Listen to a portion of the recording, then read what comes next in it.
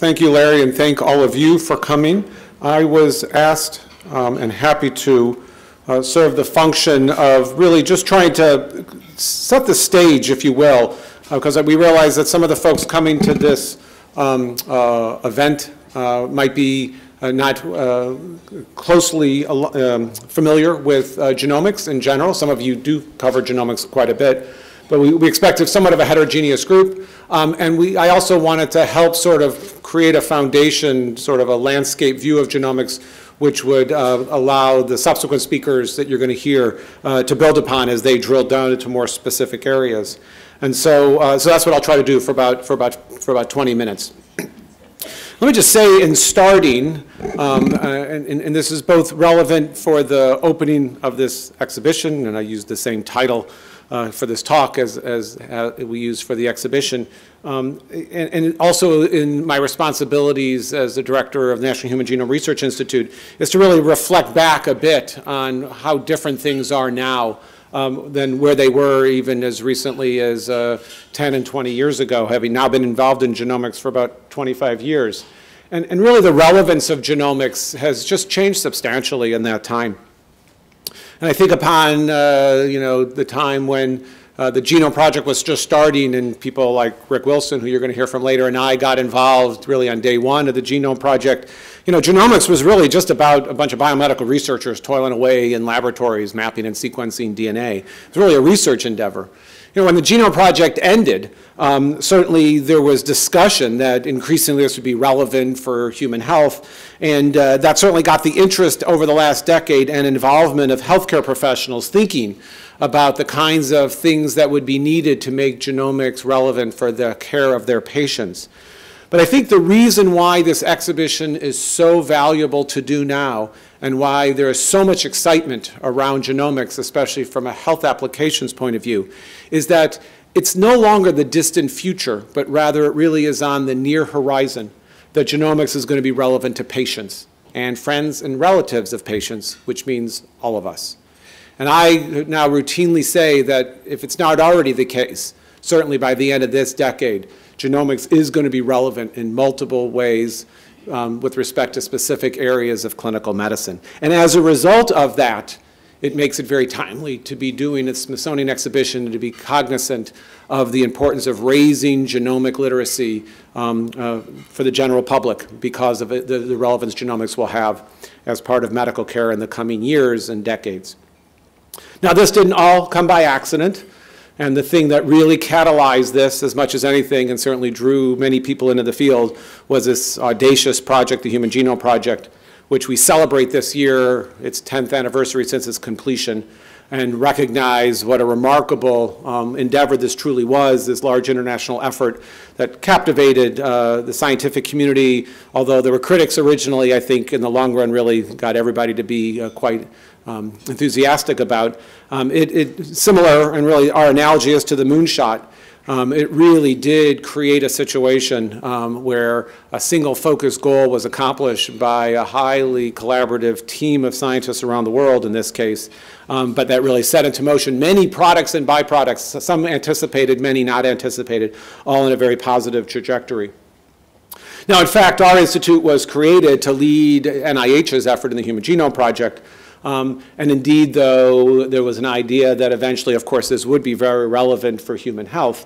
And in fact, in thinking about the priorities for genomics, they have substantially changed in the last 10 years since the end of the Genome Project.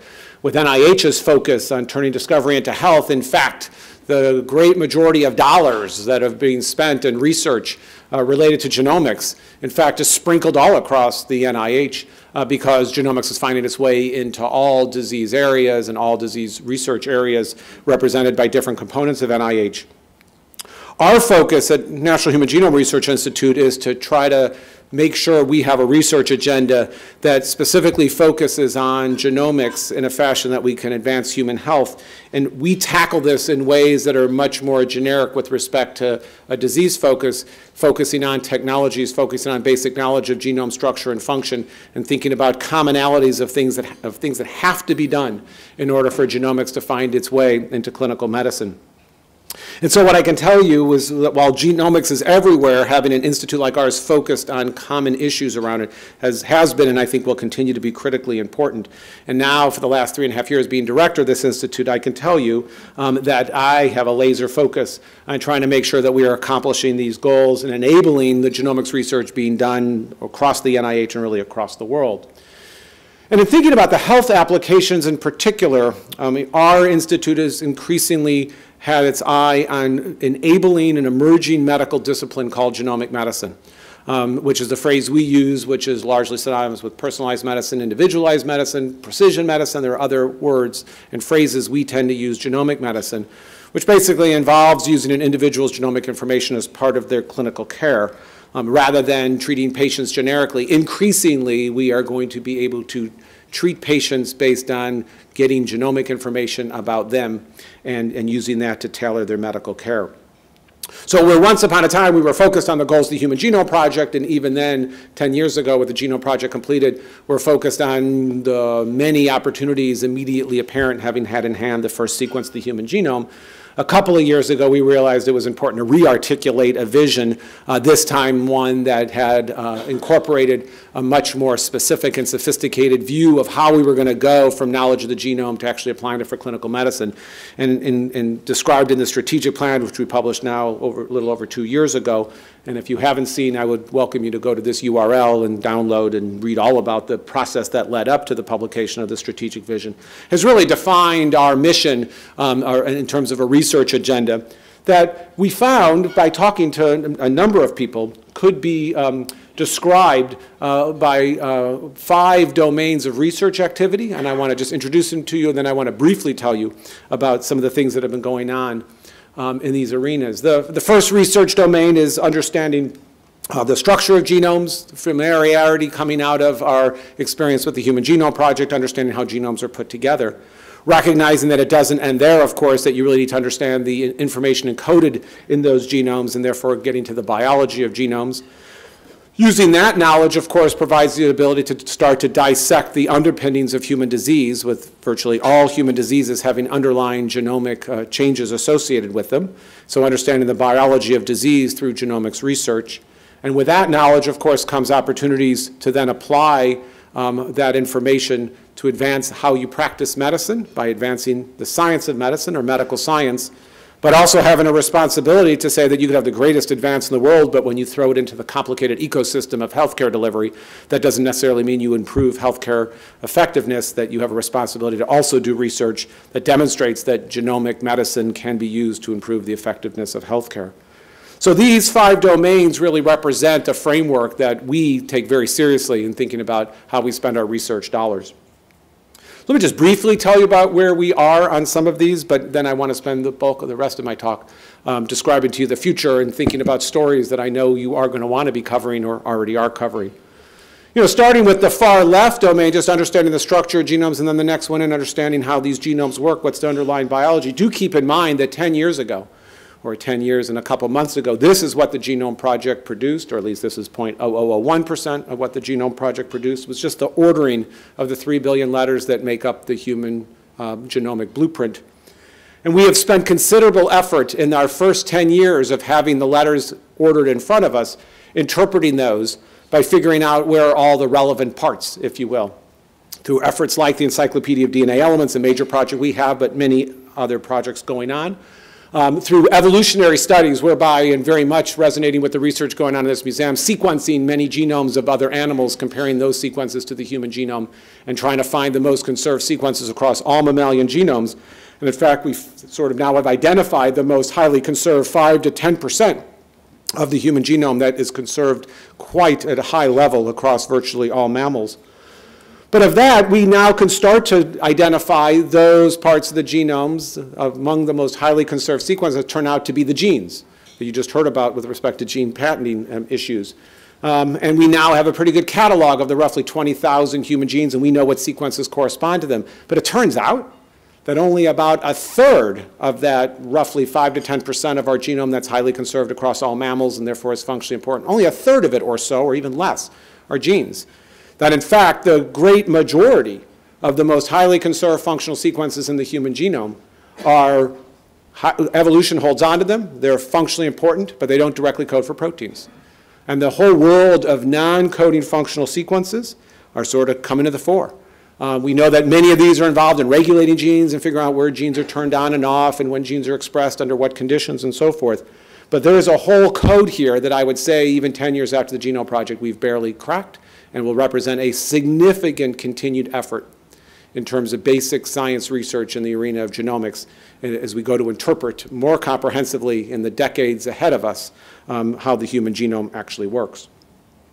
So beyond, that's the first area. But the second area of accomplishments have really come not so much thinking about how a hypothetical human genome sequence works, but thinking about how each of our genomes work a little differently and how each of our patients' genomes work a little bit differently. And the reason why they all work a little bit differently is because we're all a little different in our genome sequences. And in fact, across the 6 billion letters that constitute our genome, we got 3 billion from mom, we got 3 billion from dad, there's about 6 billion letters.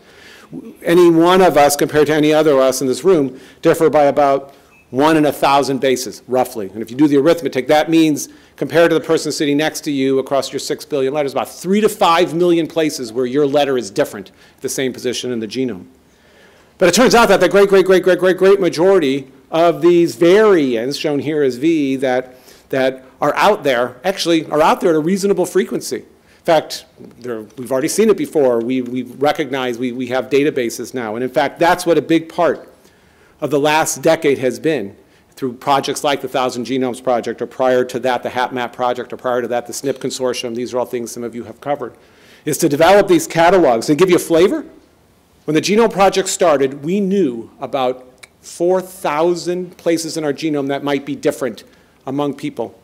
When the Genome Project ended, we knew about 3 to 4 million of these variants, places that are different, letters that are different at a given position.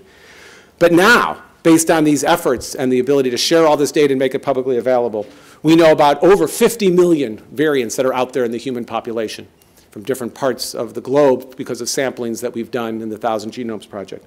And that catalog is publicly available, and that provides us now the ability, with having knowledge about the most common variants that are out there across the globe in human populations, to now start studying those variants to figure out which ones are biologically relevant. Turns out that the great majority of these variants are silent in terms of biological consequence. They have no phenotypic consequences we talk about as geneticists. But a subset of them are relevant. A subset of these variants might confer risks for getting a disease. Or perhaps another subset of these might actually be good variants to have. They may protect you from a disease, or they may lead to some attribute that you would regard as positive. And so our knowledge over the past 10 years of studying many thousands of genomes through these various efforts starts to give us a flavor of what an individual's genome looks like. Your genome, a patient's genome, your family member's genome, and so forth. Just for fun, we are starting to get a feel for how different we are. Let me just show you some of these numbers. So each of you, each person has about 6 billion nucleotides, like I said. And I told you about 3 to 5 single nucleotide variants. Single base is different at a given position. But by the way, you're not so lucky. It's not like you have a whole bunch of private variants all to yourself. In fact, out of your 3 to 5 million variants, as of today, only about 150,000 of them would be variants that nobody has ever seen in any other human being. So the great majority are ones we already know about and are now available for studying. But by the way, you have 60 variants in you that neither your parents had.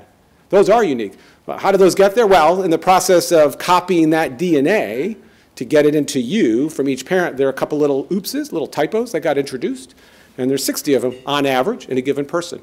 And that's how new variants sort of arise. Oh, by the way, in addition to these single nucleotides that might be different, there are also places that you're structurally might be variant. You might have a variant compared to a person sitting next to you. An insertion of some DNA, a deletion of some DNA, maybe some DNA that's rearranged. There's about 10 to 20,000 of those, and we're slowly learning what those mean. Among these single nucleotide variants, though, how many of those break things? Well, the things we understand the best are the genes. We're still learning how to understand when you break a non-coding functional element. But just on average, about 100 of your 3 to 5 million variants, about 100 seem, at least by a computer analysis, would seem to disrupt a gene. Of course, you have to break it. Of course, you have 2 copies of almost all genes, one for mom, one for dad, so you just may have one broken copy but still have one functional copy. But by the way, on average, based on these analyses, about 20 of your 20,000 genes are broken, both copies. So each of you basically has no functional copy of 20 out of your 20,000 genes. Some of that might be medically and biologically consequential, and some of it might be completely inconsequential because you just don't need those genes, or you have other genes that compensate for that one gene being broken.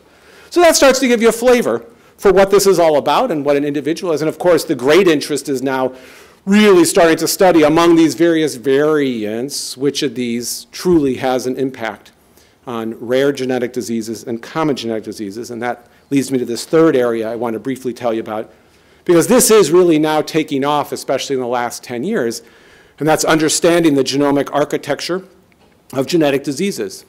And again, this is why we are in a position to start thinking about not just discovering the genomic basis of disease, but using that information for possibly changing the practice of medicine. So for those who don't think about genetic diseases all the time, they can be, basically all diseases have an underlying genetic component or a genetic influence, but they're very different depending upon whether we're talking about rare diseases or common diseases.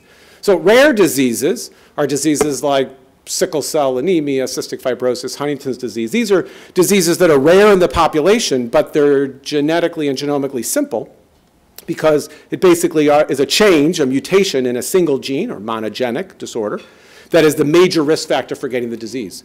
There might be some other variants floating around that influence the severity of disease or maybe some environmental influence, but by and large, if you have that gene, a mutation in that gene, you will pretty much likely to get that disease. These are also known as Mendelian disorders because of the famous geneticist Gregory Mendel. Interestingly, what's been progress? Well, when the Genome Project began, 1990, we knew about the genomic basis for about 61 rare disorders. Today, that number is over 4,800. Can't argue that mapping and sequencing the genome and what's taken place in the last 10 years has greatly accelerated what's going on in that arena. But those are rare diseases. They're devastating to patients and families that are affected by them, but they don't fill hospitals and clinics around the world because this is what fills hospital and clinics around the world. These are common diseases. These are common diseases like hypertension, cardiovascular disease, Alzheimer's disease, autism, cancer, mental illness, so forth. But the problem with these, besides the fact they're common, is of course that they're genetically complex because it's not a single genetic change or a genetic variant that results in getting the disease, but rather it is a series of these variants that often conspire with what is together a greater contribution of the environment to give some risk for getting the disease. And it's oftentimes not an absolute. But there's been substantial progress on this front, mainly accelerated by knowledge of the most common variants that are out there by doing all those studies I told you about earlier. And so once upon a time when the Genome Project started, or even when the Genome Project ended, we really had very few clues for most of these common diseases, where to look in the genome for these variants through a series of studies which the aficionados in the room will understand are called genome-wide association studies, and I'm happy to answer questions about it, but are basically studies that do the kind of detective work to sort of limit the scope of the whole genome down to small intervals that might contain these variants and decipher them. We basically now have publications where there was zero, 5, 6, 7 years, or 7, 8 years ago. Now there's over 1,500 such publications reporting successful studies where the detective work has brought down to very small discrete regions of the human genome, whereby we can now search even further to identify which variants are conferring risk for the disease. And so while we have a lot to learn to really unpack the complexities of complex diseases, no one can argue that we've accelerated that, progress on that journey over the last 10 years. What's going to be needed for taking the next phase to really get at and understand the genomic basis of complex diseases, as well as to further understand the remaining rare diseases that we don't yet know the causative gene, are going to be technological advances that allow us to efficiently sequence not a handful of people's genomes, but thousands and thousands of people's genomes. 1,000 people with hypertension, 1,000 people without hypertension, probably many thousands of people with Alzheimer's disease, many thousand people without Alzheimer's disease, and so forth. And here the great news has been this remarkable advance in technological capabilities with respect to sequencing DNA that we've seen over the last 10 years. Let me make one other point before I move on to that, because I forgot to make this. The other thing that, that is both challenging and intimidating at the same time is the realization from these studies that the architecture not only is reflected by these pie charts, differences between these two different disorders, but these two different classes of disorders, but also where those mutations are residing in the genome. Because what we've learned more and more is that the great majority of rare diseases are caused by mutations in the protein coding parts of the genome. That yellow stuff I highlighted that we actually understand really well. What's a little intimidating, to be honest with you, is that we've also learned really over the last few years that it seems that the great majority of mutations or variants that are conferring risks for these incredibly important common diseases are sitting out in the non-coding parts of the genome, that purple stuff. And the reason that's intimidating is we just don't know that language as well now. So we're both trying to interpret how it works and then try to figure out how changes in those sequences influence how it works and then confers risk for getting that disease. So if there's a good reason why we continue to do basic research in genomics to understand the non-coding parts of the genome, it's because these are turning out to be medically incredibly important. And again, the way we're going to be able to crack the nuts that remain in terms of understanding the basis for these complex diseases and remaining rare diseases is going to be through the use of these powerful new sequencing technologies. And many of you have seen these iconic graphs that depict the rapidly falling costs of sequencing a genome, where once upon a time, really just 10 years ago when the Genome Project ended, when we thought the first sequence was in hand but came at a high price tag, we recognized we needed better and better technologies to be able to effectively deploy genomic sequencing for disease studies and then eventually as part of routine clinical care.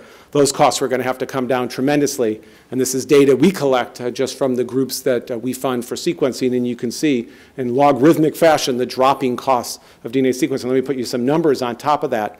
Just for sequencing a human genome, let me remind you that when the Human Genome Project sequenced its first human genome and delivered it 10 years and a few months ago, there was 6 to 8 years of active sequencing involving thousands of researchers around the world and a price tag of something like $1 billion. And while it was money well spent, it was clearly not practical for the kinds of studies and the types of clinical applications I've described to you. You know, the day the Genome Project ended, when we asked our genome centers what it would cost to sequence a second human genome, their back-of-the-envelope calculation said they could do it in about 3 to 4 months, but it would still cost $10 to $50 million. And while that was a significant reduction, it still wasn't quite the practical clinical test that we had envisioned. But through a remarkable partnership of the government investing money in grants and contracts and the private sector investing in this, seeing this as an incredibly important need, many new technologies have now come to the fore. And so today, as you may even hear about from some of our future speakers, you can sequence a genome in something like 2 to 3 days, and I hear maybe by the end of this year it'll be down to a day, and something like $4,000, $5,000, $6,000. And in fact, if you just want to sequence just the coding regions of the genome, that's well under $1,000. This is a remarkable story. I might argue it's the most significant technology development effort NIH has ever invested in and delivered as quickly as it did. And so I think, but again, this was done in partnership with the private sector as well. So those are sort of the 3 major accomplishments I wanted to sort of, or 4 major accomplishments I wanted to really emphasize. I will, and while I'm extremely enthusiastic and optimistic, I also am very realistic to point out that this isn't all sort of just like cutting butter with a hot knife. There are some big challenges here, and those big challenges really reflect a broader set of issues that biomedical research now faces in the arena of big data. Basically, we created this situation for ourselves because we were so successful as a community of developing new technologies in genomics, but also in other areas of biomedicine and imaging technologies and phenotype technologies and so forth. And beyond genomics, thinking about proteomics, glycomics, metabolomics, thinking about the wealth of clinical data available in electronic health records, really, in the course of about a decade, we have become a big data enterprise. It is now a point that generating the data is not the bottleneck, it's analyzing the data. And I will tell you that this is becoming a big focus of attention at the NIH, recognizing that we need to ready the biomedical research community for a new reality that is not transient. This is going to be it forever. Biomedical research is going to be a data-intensive enterprise in a way it has never been before. And there's things we need to do to ready the biomedical research community for this new reality. So that's why I wanted to tell you about the past. I'm about to take you into the future, but I did just want to insert one other news item. I thought this was going to be the hottest news item until today when the Supreme Court decided to set down their decision. But there wasn't a little announcement that came out yesterday that I just wanted to point out, and some of you will be familiar with this. But previously, the Battelle Technology Partnership practice funded by efforts of the United for Medical Research Group, had done a study to look at the impact of genomics on the U.S. economy, and it was really impressive what they found. And in fact, in summary, what they found was that, well, actually, what they found was a remarkable return on investment, but they updated this study now, and that's what they announced yesterday. And some of the findings that they updated were shown here. So, for example, from a couple years before the Genome Project up and through last year, genomic activities generated something like $965 billion in economic output at an investment that was a small fraction of that total. And if you just look at 2012 alone, genomic activities generated $65 billion in economic input, again, at a small fraction of what the federal government in particular invested in genomics. And the bottom line is, and you could, there are various numbers you can look at and discuss, but the bottom line is this update of this report once again demonstrated how genomics has had a remarkable demonstrated return on investment. And that is, I think, just emblematic of not only the importance of the scientific aspects of genomics, which is what I've been emphasizing, but also the implications that everyone is seeing this having, both in science and research and development, and eventually for clinical practice. So again, that's just something that happened to come out yesterday. There were news stories about it, as there should be, and we're very excited to see that this continued valuable contribution genomics is making to the U.S. economy. So let me just shift gears now, because I was asked in particular to sort of tee up for any of you writing stories now or any of you thinking about stories in the future, what to look for on the near-term horizon.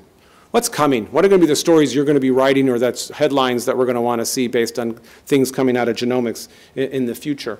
And one way to start to sort of set the stage for it is to just think a little bit about these 5 domains I introduced you to and reflect on where we've been and where we're going, because I think where we're going will foreshadow what you can anticipate to be writing about and stories to be telling.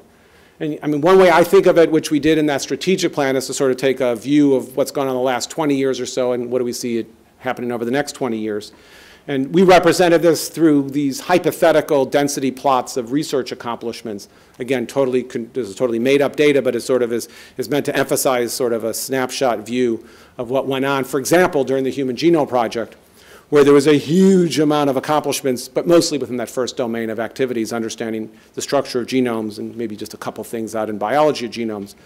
But then the intervening time after the Genome Project, you could see the center of gravity shifting right, where we continue to explore genomes, but wow, through efforts that have allowed us to develop catalogs of functional elements of the genome, we had significant progress of understanding the biology of genome, and with that came some early opportunities to study disease and maybe even make a few medical advances. The real question is what's going to happen between now and the end of the decade. And even though we published this 2 years ago, I still stand by this graphical view of what's going to happen. And what's going to happen is we're not going to change the face of medicine between now and 2020. It's coming, but it's not going to happen that quickly. But I think we're going to see continued steady progress on all fronts. We'll continue to explore how genomes are put together, but in particular, we will continue to invest heavily and see major accomplishments in understanding the biology of genomes. But in particular, we'll see a surge in our knowledge about the genomic basis of disease through the kinds of efforts that now become available and approachable because of some of the discoveries I described earlier. And with that, we'll see substantial new advances in medical science and maybe even some new home runs out there to demonstrate improving the effectiveness of healthcare. But again, it's just going to see a steady progress of the center of gravity. Beyond 2020, I think that can continue. I think for decades to come, we'll be trying to figure out the biology of the genome, and for decades to come, we'll still be untangling the complexities of disease. So we will always be doing that for this foreseeable future. But I do believe we will see the effectiveness of healthcare demonstrated through genomic approaches. So let me just give you briefly 6 examples, what I would call hot areas in genomic medicine. Some probably a little hotter than others. Some are sort of lower hanging fruit than others. But I believe these are going to be stories worth covering in the coming months. I guess I say that because this is follow our dollars. This is where NHGRI is investing in terms of research efforts, believing that there's significant advances that can be made. I always would lead with this area because I think it's absolutely the most compelling one, and that's in the arena of cancer. I think cancer really represents some of the lowest hanging fruit in terms of genomic applications to medicine. Needless to say, our investments at the NIH are heavily in using genome sequencing for exploring cancer genomes through an effort called the Cancer Genome Atlas, a joint effort between our institute, the National Cancer Institute, and I will strongly suspect that Rick Wilson is going to have some cancer stories for us as one of the real pioneers in this field. This is going to be an area that I'm convinced by the end of this decade, we're already seeing it, but by the end of this decade, story after story after story where the practice of cancer care will be changed in a positive way because of genomic application. So we'll wait and have Rick tell us more about it, and we can also talk about it during the question and answer period. Another low-hanging fruit, mostly because it's already here and it's just going to grow more, is pharmacogenomics, the merging of genomics and pharmacology. We, in so many ways, and I still remember learning in medical school, are so amateurish in how we decide what medications to give people because too often we treat people generically because we have no other way to do it. We just got to try a medicine even though we know that medicine may not work in some subset of people. We didn't have a tool to figure out what is the best way to select those patients who are going to be good responders or bad responders. Well, guess what? We are beginning to learn that most of that response is genetically determined. And if we could only up front read out a patient's genome or parts of it and figure out what are the best patients for the right medications, we will be in a position to be able to take groups of patients all with the same disease and then find out those that will not respond, or worse yet, those that will respond poorly, and just simply don't give them that medication. Only giving the medication to the individuals where the response is going to be good. This is science fiction? No. Before the Genome Project started, there were only a handful of medications, which in the United States, where the FDA required labeling on those medications to say genomic information might guide, actually they don't even use the word back then, it was genetic information might guide whether or not this is a good medication for your patient. Now that number is over 100, and there's full expectation that number will continue to grow. Standard of care for some medications now, pharmacogenomic studies done before deciding the best medication. But I think this is a low-hanging fruit. You will see more and more and more of this in the coming years. The third area, which is probably not low-hanging fruit, and I'm about to introduce you, is much more in the research discovery mode than I think it is in the clinical applications quite yet, with an exception I'm going to tell you about in a second, just relate to these rare and common diseases, those pie charts I showed you earlier. It is time to press the accelerator on this, and this is exactly what we're doing. We just started a major program to really try to take this pie chart, which refers to this 4,800 diseases for which we now know the genomic basis. That's the good news. Sort of the not so good news is there's still another couple thousand that we think a single gene's involved and maybe another couple thousand on top of that. We want to fill in the rest of this pie chart, and we think now's the time to do this in a very accelerated fashion. And we have a major program to try to industrialize the process of taking those remaining thousands of disorders that a single gene is likely involved, figuring out what that gene is. So that's a research study. But I would also point out that in the exhibition downstairs, there's a couple examples of it, and just follow the news. You see it all the time, of these patients with these devastating, ultra-rare genomic disorders, whereby it's almost for certain a single gene involved, patient gets workup after workup after workup at lots of major medical centers, throw up their hands, people can't figure out what's wrong. And it just seems like a bargain to then just sequence those individuals' genomes. In something like a half the time, the culprit is found just by genome sequencing. And so it is not at all out of the realm of routine medical care of individuals with ultra-rare genomic disorders, genetic disorders, to simply sequence their genomes as a means of trying to see if you can get that clue that otherwise seemed to be elusive. So those are rare diseases. The case of common diseases, shown here sort of in a cartoon-like, is just an example of some of the data that just illustrates all the different regions of the human genome that have now been statistically associated with having a variant that likely confers a risk for an important disorder like Alzheimer's disease or autism or asthma or cardiovascular disease and so forth.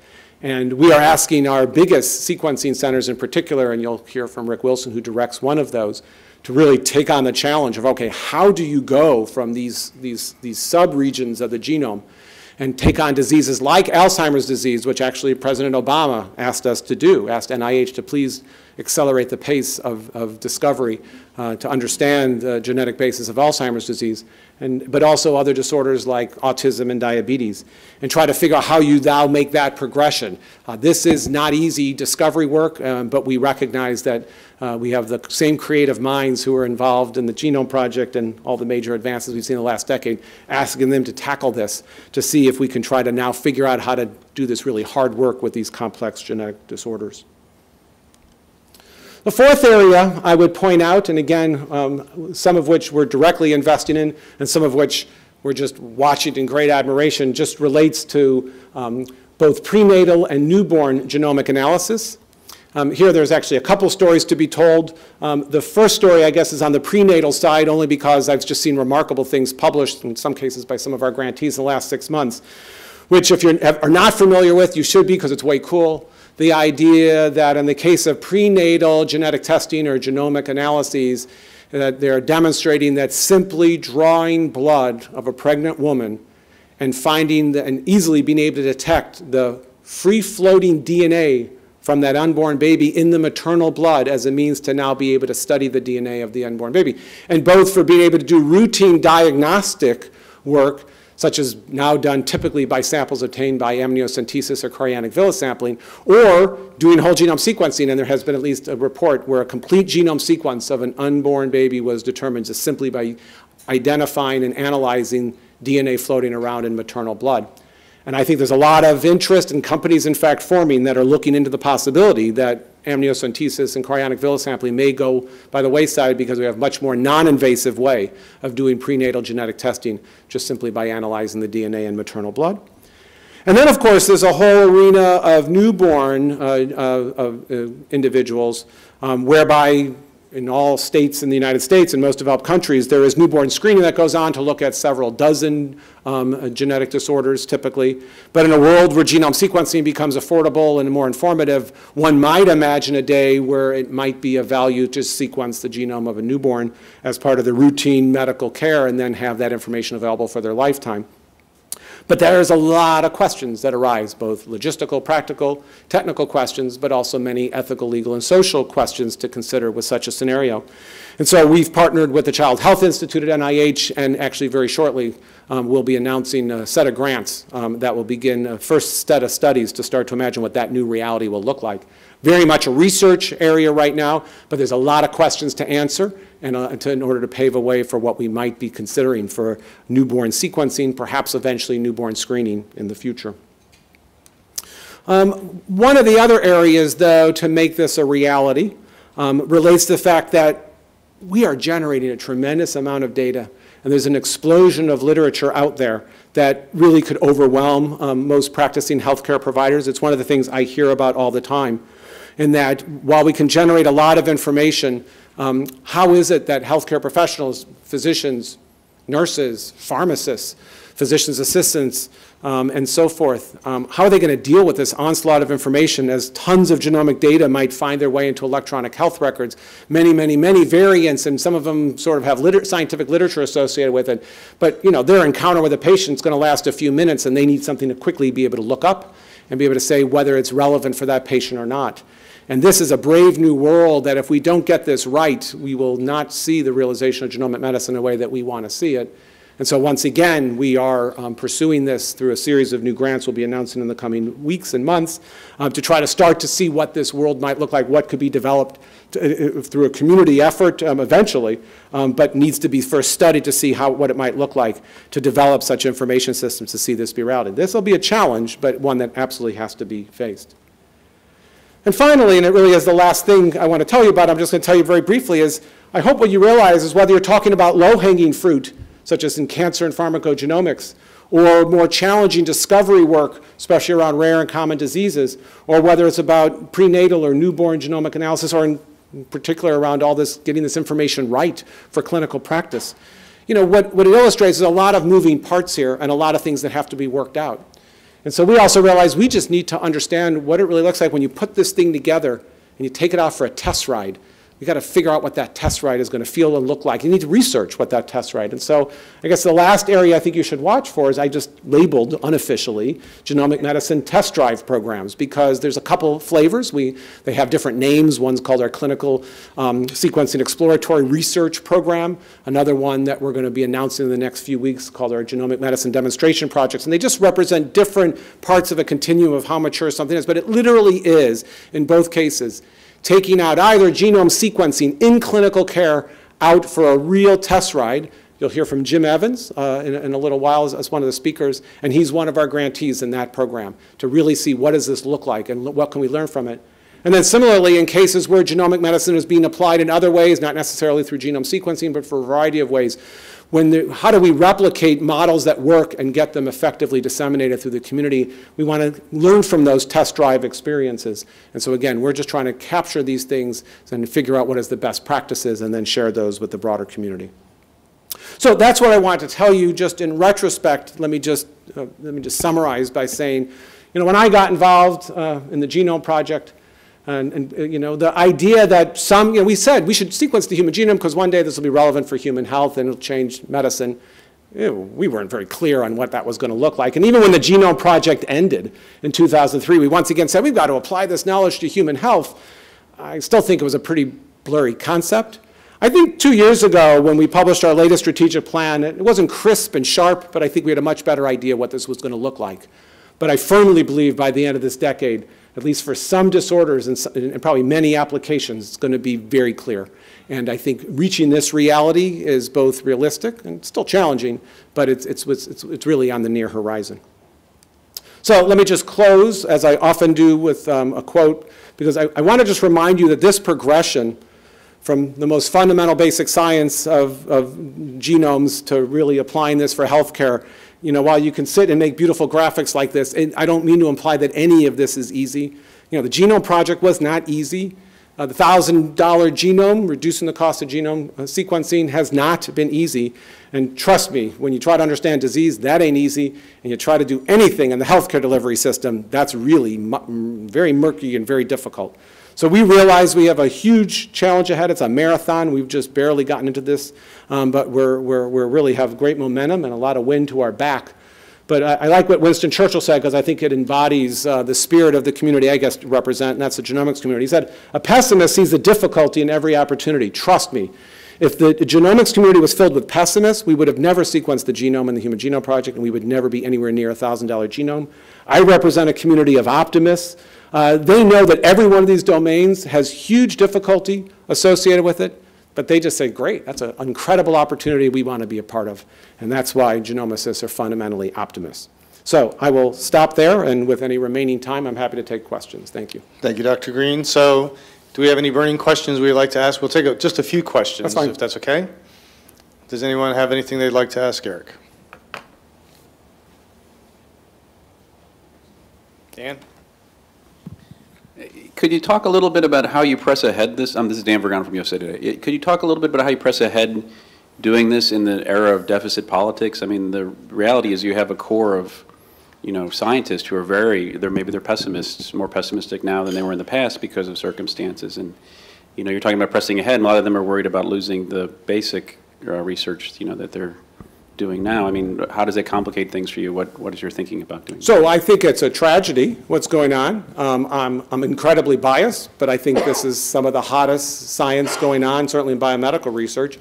And the idea that at a time where we should be pushing the accelerator incredibly hard with a gas tank that's incredibly full, but rather we're actually siphoning our gas off and keep hitting our brakes, it's a tragedy. I mean, it's terrible. And I will tell you that you look around the world, and I'm dealing a lot now talking to folks around the world doing genomics research. Many other countries are pushing the accelerator and are fueling up big time in genomics. So I think we risk losing a huge competitive advantage in this, and I think that would be a tragedy. To answer your question at a practical level, we're trying to weather the storm. It's hard. It's very, very difficult. Actually, ironically, two of the speakers you're about to hear from, both Rick Wilson and Jim Evans, are both members of our advisory council, which is the highest level advisory group that I interact with. And they're responsible for trying to help set priorities, including individual decisions about individual grants. And it's hard. It's very hard, because what it means is you can't fund all the good research that's out there. You got to fund, in this case, 5.8% less this year than last year, at a time where we should be doing substantially more. We'll forge ahead. It just means you got to do all the best ideas first, and anything that's you're not quite sure is just can't do it all. The other thing that I will tell you that helps us a little, although just a little, is it is time to be incredibly collaborative. And if you noticed in several examples, I talked about how we're doing things with other institutes.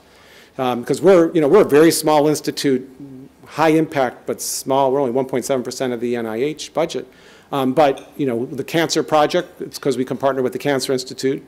The Newborn Sequencing Project, because we can partner with the Child Health Institute. The Rare Diseases effort we have is we're partnering with the National Heart, Lung, and Blood Institute. So one of the ways is to sort of help develop partnerships so that our dollars go a little bit further by having partners who pursue this with us.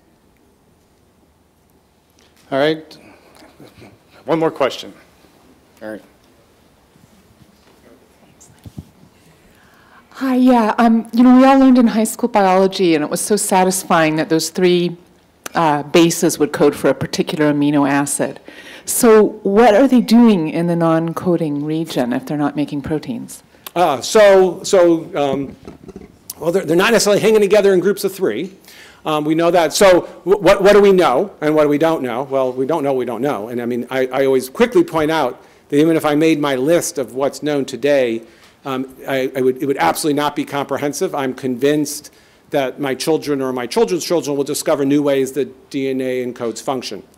But if we look back, speaking about what we learned in our high school biology or whatever example classes you had, for example, what I learned, even in college, actually I even learned it in medical school, was that DNA makes RNA, or encodes information for making RNA, and then with minor exceptions, that RNA goes on and directly encodes information for making proteins.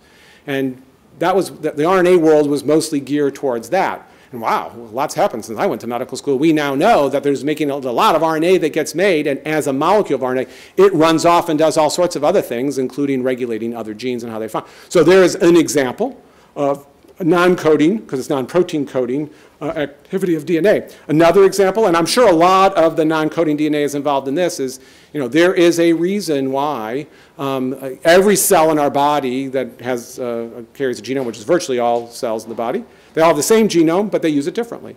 Only pancreatic islet cells make insulin, only a subset of blood cells make hemoglobin, and so forth, and yet they have all the code there to use any which way they want, but they're smart. The reason they're smart is there's all this circuitry that says, hey, I'm a pancreatic islet cell, I only need to turn on these genes, and some other ones I'll ignore. And so that circuitry I liken to a dimmer switch on the wall, that it determines when to turn something on, and it determines how high to turn it on, and that circuitry is non-coding DNA. So it's all these regulatory elements, and there's words like promoters and enhancers and insulators and all that. Those are all words, and we're learning them. In fact, that'll be another area our institute will be continued to invest in, is understanding that choreography. So we know now where some of these dimmer switches are. We don't even know how they interact with one another, and how it is that a pancreatic islet cell knows to turn on certain dimmer switches. There's all this complexity in there, and I could keep going on. There's other functional sequences in non-coding DNA, but those are some of the classic ones that we're really trying to characterize. All right. Okay. Dr. Green, thank you very much. If I could get Dr. Wilson to come up here.